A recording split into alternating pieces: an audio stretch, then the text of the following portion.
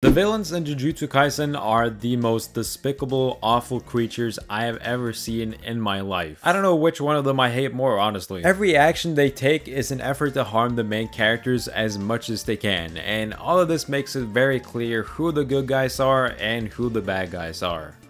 Or does it? You see, I thought the first season established pretty clearly that these guys are bad, they're not sympathetic, and must die. But in the second season, this started to change, particularly with the character of Jogo. You see, Jogo was a character that I didn't think much of originally. I mean, look at this guy, it's the dude from Monsters Inc. He showed up against Gojo and got folded like an omelet, then just kind of sat back and chilled. I didn't realize you were chill like that. We also didn't really know what his motivation was. Like, okay, curses are evil and stuff, but considering Jogo is as intelligent as he is, there must be a reason he's doing this stuff, but we got nothing. Season 2 started, and for a while we just saw the regular Jogo. It wasn't until the Sukuna fight that I started to feel kind of bad for him. I felt bad for him because I truly understood his motivations. He wanted to be like humans, he wanted to have what they have, a society of curses where they live together. He feels genuine companionship with other curses like Dagon or Hanami, something we haven't seen any other curses do. He feels more like human than curse, which is why he's so different from the other curses. He isn't able to grow as he's too focused on being a human, constantly fighting his own nature. When he acts like a curse, he achieves the most success, like when he takes out the 3 sorcerers in Shibuya or just randomly burns people. And every time he fights his nature, he gets burnt, and in the end gets consumed by his own flame. His volcano head that I originally thought was funny and goofy is now very symbolic and a great metaphor. I was honestly sad to see him go so early in the story after finally getting attached to him. Like, just once I wanted to see him just win or succeed in like a one-on-one fight instead of getting absolutely demolished by like gods. But you know who I wasn't sad to see go? I hate the way that you walk, the way that you talk, I hate the way that you dress. Mahito is an absolute scumbag. I know this man puts on the black Air Forces every day when he wakes up in the morning. In fact, he probably keeps them on while sleeping. Mahito is exceptionally good at one thing, and that is making the audience hate him. A lot of stories has this one character that you just hate,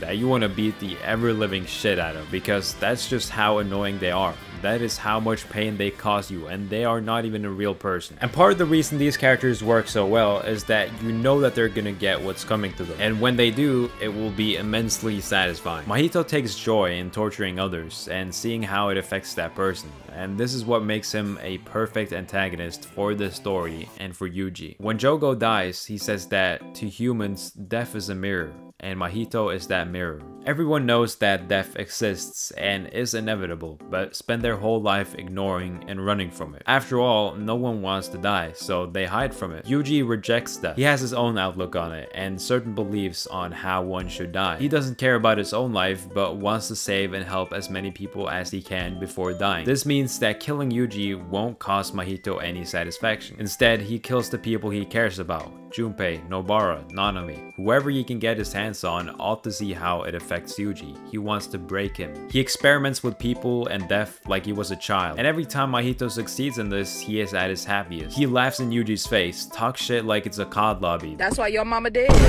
This is the happiest Mahito has ever been. And after Yuji is finally broken, he's ready to kill him and move on to the next. But Yuji doesn't break. He overcomes his doubts, and his convictions become firmer than they ever have been. The opposite of what Mahito wanted. After trying his best to break Yuji, he accidentally created a monster. A monster who will not stop hunting its prey until it's dead. Yuji accepts that he and Mahito are the same, killing in line with their own personal morals or interests. The only difference is who they are killing. This is one of the best scenes in the story, and it exists because of Mahito. Every time he takes someone away from Yuji, he receives massive growth and develops as a character, and this is exactly the job of the antagonist. And speaking of antagonist, we also have the main antagonist of the series. At least I think he is, Sukuna. I love Sukuna. He is the first antagonist we meet in the story, and he quickly became one of my favorite characters, despite not seeing much of him. Much like other older shonen, he is a demon stuck inside a young boy.